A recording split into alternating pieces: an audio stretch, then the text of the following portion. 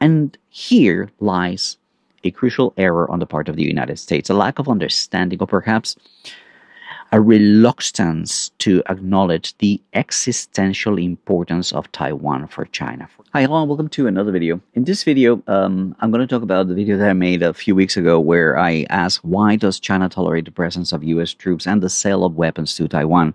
It seems to have gathered quite a lot of attention. So I'm now wanting to ask a new question. What is the essence? What is the importance of publicly outlining your red lines as a nation? Why do nations resort to threats? So let's talk about that right now. As its core, a threat basically is a tool of dissuasion. It seeks to dissuade your adversary from certain actions or compel them towards behaviors that you would rather they do. This is the fundamental principle inherent in the concept of a threat. It is important to highlight here that threats are not issued merely as precautionary warnings. However, for a threat to have any sort of influence, it must be credible. The receiving part, the counterpart, the person receiving the threat, must perceive the issuer as possessing both the capability and the determination to carry out that threat. Imagine if a small child were to threaten to leave home. That's an unlikely assertion that will not deserve to be taken seriously. Credibility is not just about capability, but also about the perceived willingness to act.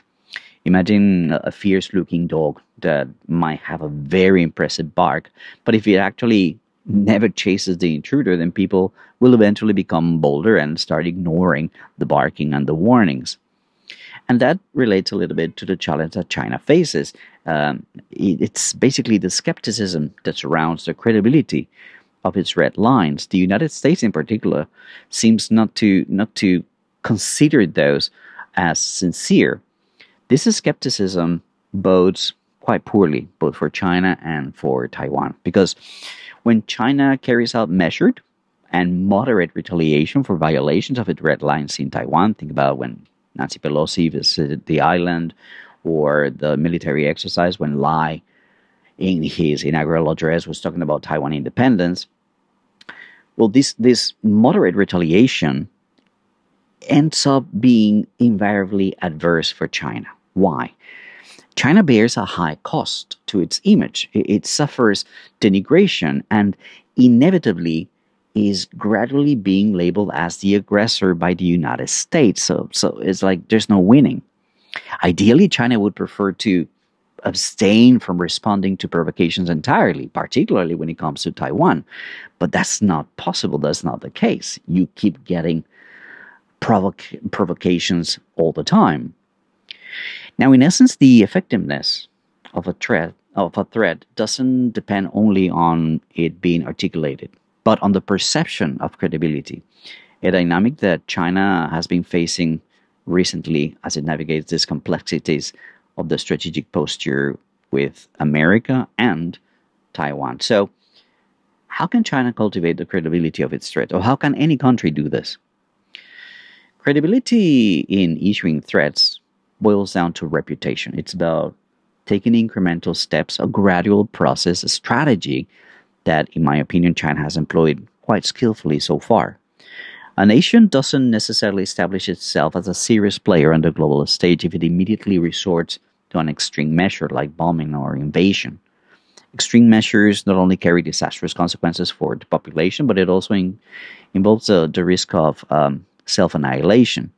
It is also not prudent to simply bluster about invading territories. An invasion is a costly and uncertain endeavor. That's why I find it important to note and remind people of the conspicuous absence of this kind of rhetoric on the part of the Chinese government when it comes to Taiwan. I'm still waiting for people to show me in Chinese media any instance when China has used the word invasion when referring to Taiwan. I'm still waiting. So instead of bluster, credibility is forged on the basis of rather smaller or seemingly mundane actions that are easily executed and have an impeccable success rate. Think of trade sanctions, flyovers, the strait, assertive naval maneuvers around the east side of Taiwan. These kind of actions around Taiwan establish China's reputation regarding its resolve to defend the island. So they serve it very, very well. Every nation must build its reputation of threats through two steps. First, you need to issue a threat, and then, and this is crucial, follow through on that threat if it's initially ignored. Is that level of consistency that underpins the credibility. If you apply your threats sporadically, then you're inviting the skepticism. You're encouraging your adversaries to gamble against your resolve to follow through on your threats. Now, it is possible that threats can yield a result, right? It's possible that adversaries listen to the warning and refrain from the behavior that you did not want. Alternatively, there is the art of strategic bluffing, when you issue threats without an immediate intention of following through, relying simply on your established credibility of past actions to compel compliance. Think of nuking Hiroshima and Nagasaki in the case of the United States. But here's the crux. Bluffing is only effective when backed by genuine credibility. It's a delicate balance. Confidence without substance is useless. The credibility of threats is not about bragging or machismo. It's a pragmatic tool for maintaining peace. It's diplomacy in action, if you ask me. It's signaling your intentions in response to provocations, thereby helping to prevent dangerous escalations. Crucially, a credible threat must be linked to a specific and tangible consequence, a clear cause and effect scenario, because vague warnings of there will be consequences or abstract threats really lack the force to generate serious consideration. The precision of a threat is paramount.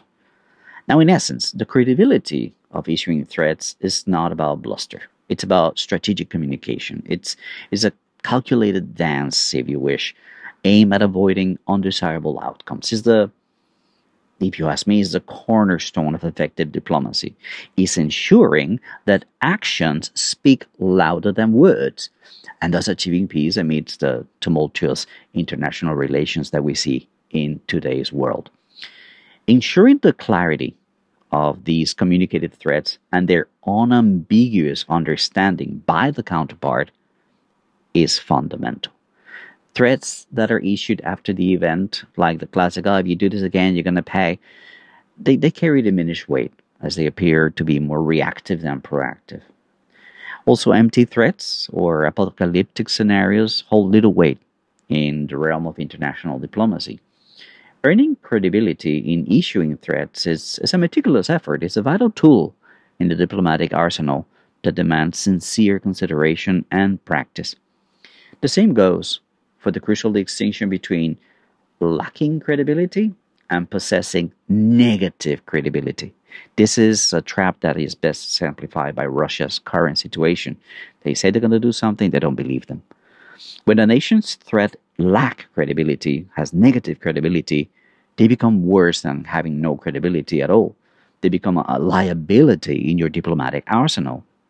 However, it is important to understand that threats have a limited effectiveness, especially when it comes to existential matters for the recipient. If I say, hey, if you breathe, I'm going to hit you, or if you eat, I'm going to hit you, these threats are going to fail because they target actions that are essential for my survival. It renders these threats pointless. In such case, well, the threatened party is going to prioritize survival over complying with the threat. So, okay, hit me all you want, but I need to keep breathing. And here lies a crucial error on the part of the United States, a lack of understanding, or perhaps a reluctance to acknowledge the existential importance of Taiwan for China. For China, the prospect of Taiwan's independence or its transformation into a U.S. military outpost is just intolerable. It's impossible. It's a scenario for which no cost is too high. China, though adverse as they are to escalating conflict, remains firm in defending its sovereignty. There is no ambiguity here. There's no room for speculation or wishful thinking. China's position transcends individual leadership also, be it Xi Jinping or his eventual replacement, whoever might lead the Chinese people. It is a matter of national imperative for them. If these red lines are crossed, the United States must prepare for the prospect of a hot war with China, a reality that really demands the utmost seriousness and must exclude any semblance of bluffing.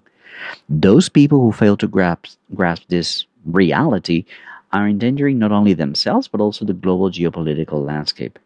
It's a blunt truth that deserves to be acknowledged and seriously contemplated and discussed in international forums. Unfortunately, the efforts of the Chinese government to strengthen the credibility of its threats seems to be failing short of their intended goal, in my opinion. It is true that China regularly responds in a similar fashion, proportionally to US actions against her, be it in the context of Taiwan or through targeted sanctions of companies or industrial sectors. We've all heard about that, right? But this is where my criticism comes from a very personal standpoint. I think that these responses lack the clarity and the consistency that is necessary for the counterpart, in this case the US, to perceive China's threat as credible. In terms of the specificity and the consistency of the threats, I think that China needs to improve. And a good example of this is the situation with the Philippine vessel, the Sierra Madre, on the disputed reef in the South China Sea. This example from the Philippines truly underscores this critical point. Mere retaliation isn't enough. Water cannons is not doing the job. And simply dismissing concerns about not being perceived as strong enough or vowing to demonstrate strength in the conflict, that's not going to work. The true goal is to deter action through the mere statement of a threat without the need to actual escalating the situation. And China has not achieved that deterrence in this case, as we can see on the daily. The concept of credibility of threats is deeply ingrained in the political and conflict theories in the United States. However, recent actions of the US are demonstrating that they have strayed from this course. They're falling into the trap of excessive bluster, a hallmark of a declining empire. They're now talking about starting fight and wars in multiple fronts without taking into account strategic realities. That reveals an arrogance that's unbecoming of a real superpower. Now, on the other hand, China, with its aversion to unnecessary and armed conflicts demonstrated by the 4 decades of peace with its neighboring countries, and Vietnam is not worth mentioning, is weakening its threat credibility. As my mother used to say, patience achieves what happiness cannot. So let us hope that China's patience will do the trick so far. All right, guys, that's all the time for today. Thank you so much for watching. As always, if you liked it, give it a thumbs up. And if you like the content on my channel, consider subscribing. If you like the work that I do, make sure to hit the link in the description down below to buy me a cup of coffee. And if you're here in China, you can use the QR code on the screen to do the same. And to those of you who have been doing it since the beginning of the year, thank you so much. Your names are here on the screen as a thank you to you. All right, guys, until I see you again, take it easy. Bye for now.